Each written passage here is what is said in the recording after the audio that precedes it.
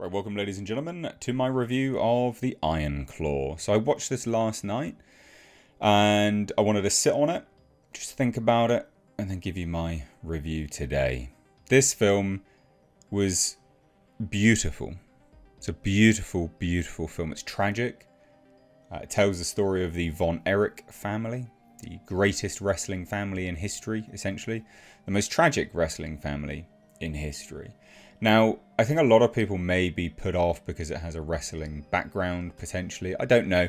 Very, very similar, actually, if you're going to compare it to reaction from audiences and their lack of sort of intent to go, to Ford versus Ferrari, because people thought that film, it was also called Le Mans something in other countries, they thought that film was a car film, and it's not. You know, it's a character piece, but with, obviously, cars and the story about cars and that journey as the backdrop. And it's the same here, you know. Obviously you can't separate the Von Erichs from wrestling. You can't. But it's not necessarily about their wrestling, right? You're not watching them, you know, get bulked up and train and all of that. It's the character study behind it. It's a brutal character piece. So I've been really keen to watch this film for some time. It's actually one of my most anticipated films of this year. And I say this year because it's only just come out in the UK. Which is a massive disservice. I don't understand why they couldn't secure a worldwide release. It's an A24 film, but it was picked up by Lionsgate in the UK. I don't know if it was Lionsgate that did the distribution in the States, but this film is absolutely amazing. If you haven't watched it in your stateside, yeah, and you can still watch it in theatres, you must. You really must. If you're in the UK and you're keen to watch it, or you're umming and ahhing, go watch it. You won't be disappointed. This film, when we talk about snubs with awards, this film absolutely unequivocally has been snubbed at the award season. This deserved multitude of nominations. Like, absolutely unequivocally. The thing which initially leaped out to me when I was watching this film, you know, aside from all of the acting and stuff like that, which we'll get to in a minute, was just how absolutely incredible the cinematography was, right? The cinematography is stunning. Stunning. Beautiful. Absolutely fantastic. And then they've managed to edit this in a way and do colour grading where it's just chef's kiss. It is the best. I haven't seen a film with colour grading this good for God knows how long. I genuinely can't remember when I last saw a film with colour grading as exceptional as this. And that might be lost on some people, I don't know, but I'm sure a lot of you guys that watch my channel really do like and appreciate these technical aspects of filmmaking. It was incredible. It was incredible. Now, this stars Zac Efron, Jeremy Allen White, multitude of other people, of course. But let's focus on Zac Efron, for instance. Zac Efron's an interesting character as an actor. He sort of rose up as a bit of a... I wouldn't necessarily say a bit of a joke, but he certainly wasn't serious by any stretch of the imagination. I don't think people really considered him a serious actor. And if you don't consider him a serious actor, you should watch this. My God, does that man put in a stellar performance. Now, obviously, body transformation was unbelievable, and yeah, loads of people will point to roids and these kind of things. It doesn't matter. No matter how jacked up on gear you are, that's still an incredible body transformation which people couldn't do in everyday life, even if they were taking everything under the sun. The dedication that he put in to change his body to represent the embodiment of Kevin Von Erich, amazing. Absolutely amazing. But it's his performance that is the best.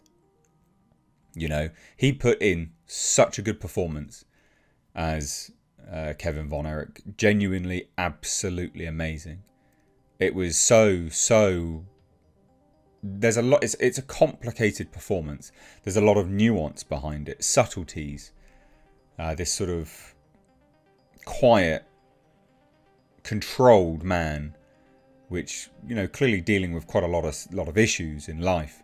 Brilliant, brilliant performance. Jeremy Allen White, who played Kerry Von Erich, brilliant. I really like Jeremy Allen White.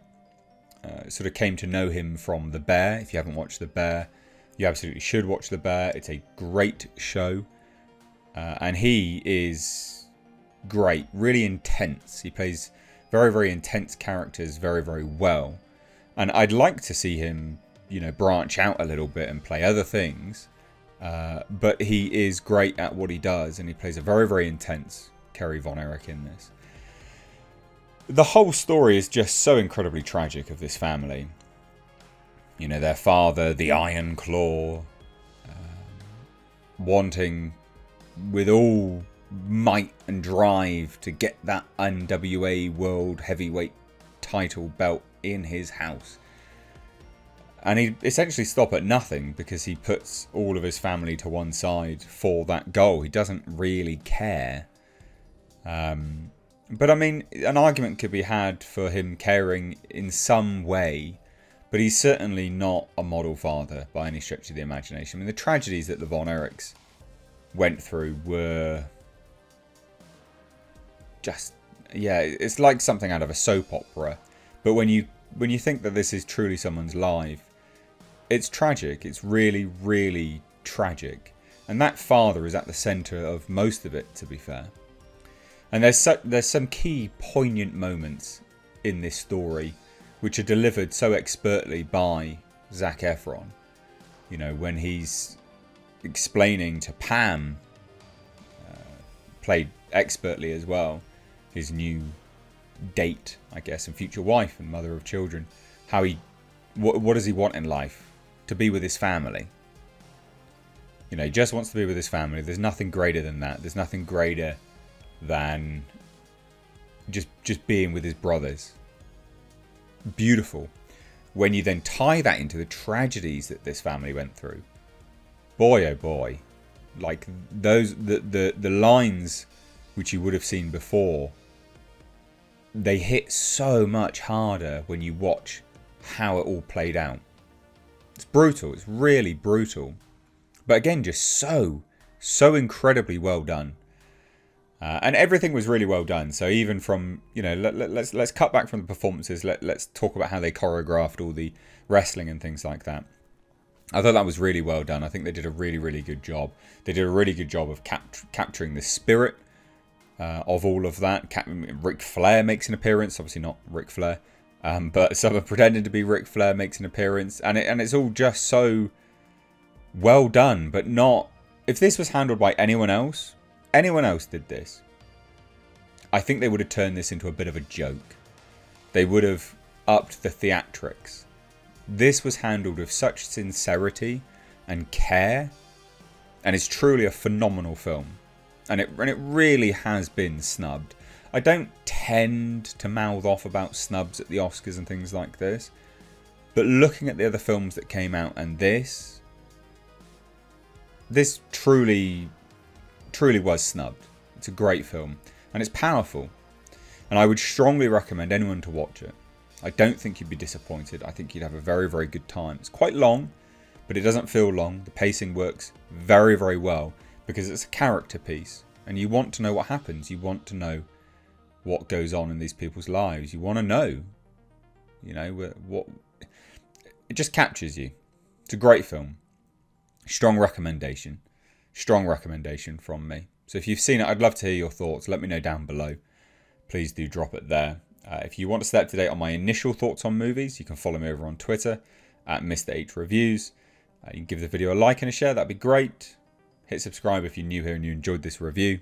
Cheers, guys. Take care. Bye-bye now.